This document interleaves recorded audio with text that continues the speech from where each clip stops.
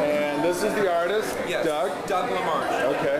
My theme to my art is healing through art by design, not just myself but others.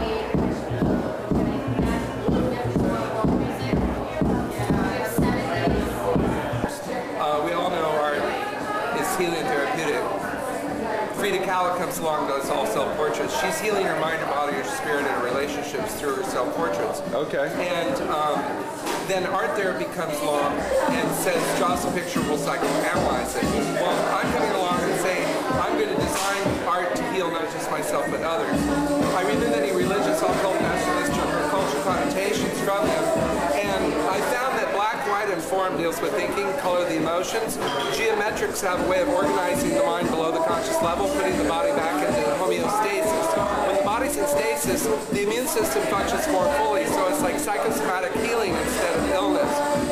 This image right here is perhaps the first image ever proven to heal physically and profoundly in a short period of time.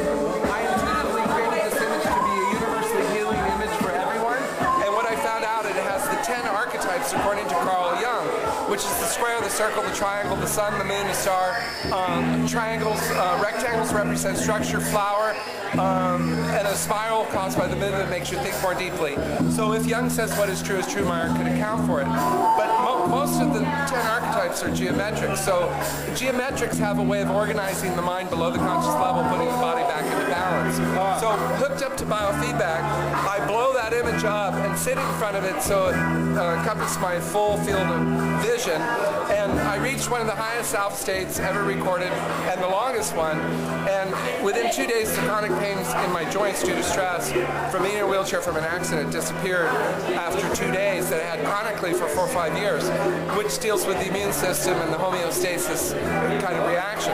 Now, what that means is I quantified visual imagery as a sixth form of quantifiable genius in 1998, the day we did that experiment. And it implies that a unified scientific theory of art that includes the biological reasons why we, quote-unquote, create what we call art can now be written, and I've been starting to write it. That's what art's about. And I've had testimonials over the last 14 years. I have 300 etchings like this. I found the healing aspects of any image are love, harmony, peace, balance, and beauty. And love is a tangible, so to speak, ingredient. If I don't like you and I serve a meal that's supposed to be hot and cold to you, love is a missing ingredient.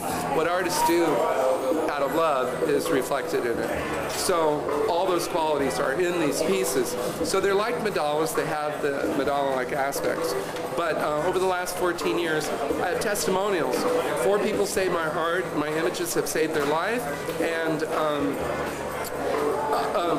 other testimonials, that was a scenario in relationship. To my prints, I collect poetry inspired by my art to engage people with it because they don't have biofeedback, neurofeedback. It's another concept of healing. All the poems that come back to me are inspired because I have a way of collecting them. There's no obligation. And then I had testimonials coming back saying, well, I was studying for my bar examination and I was all stressed out. I knew I was going to fail, and I put your image in front of me. It centered me, it stabilized me, made me feel calm and better, and I continued studying. And the next day, not only did I passed with flying colors. And these were unsolicited testimonies. So I know my art is healing, but people started to say to me, can you prove it? Well, I ended up meeting George O'Connor, one of the foremost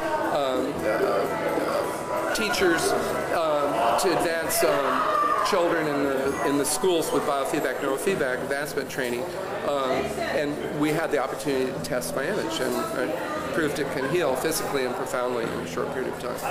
Wow, they're very nice. Thank you very much for sharing with me. Thanks.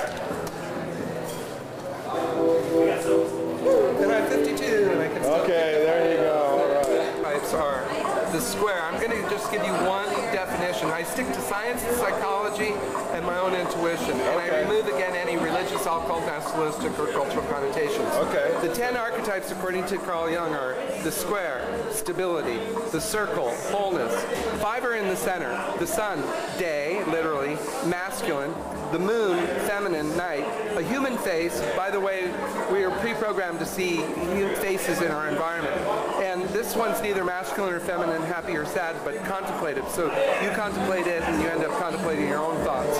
And then triangles are the most most dynamic form, and a star energizes, according to psychologists. A flower represents the organic world, and rectangles represent structure in any image.